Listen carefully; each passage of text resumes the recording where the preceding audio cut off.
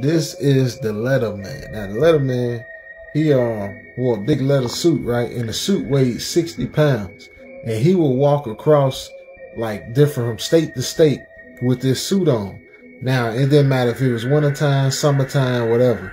And it became like a holiday because he would do it on such a regular basis. People knew what house he would be at, what time he'd be there, and everything. So they made a little holiday out of it.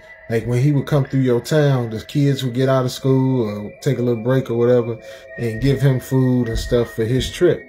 And he was nice and everything, and he would talk to people, but he never gave nobody no info, or at least it ain't recorded no info on his past. So nobody knows about his past. Nobody know why he did what he did, but he would just put this big 60-pound leather suit on and just walk, just walk. So, hey, you know, me personally, I can't, you know, I just can't figure out. I guess he's just crazy. It probably ain't nothing special to it. He's just crazy than a mug, I guess.